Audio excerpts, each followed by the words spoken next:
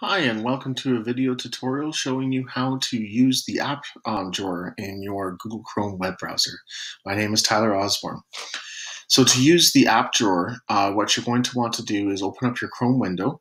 It's a great idea if you can sign into your Chrome browser, which I've showed you how to do in a previous video.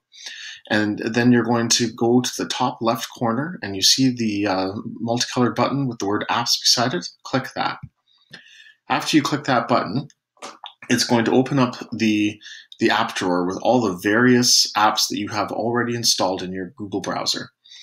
So by default, the division has given us things like Google Docs and Gmail and Google Drive, but you can add some other apps that you might find useful in your teaching as well. So take a look. At the bottom here, I have Google Hangouts, Kazina, which I use for leaving voice feedback for students.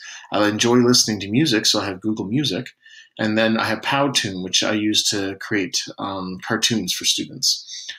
If you have too many apps, like I have sometimes, you get more than one screen. So at the bottom here, I have a button for a second screen, so I can press that button. It takes me over to Remind and a noise meter that I have installed. You can also use these arrows to go back.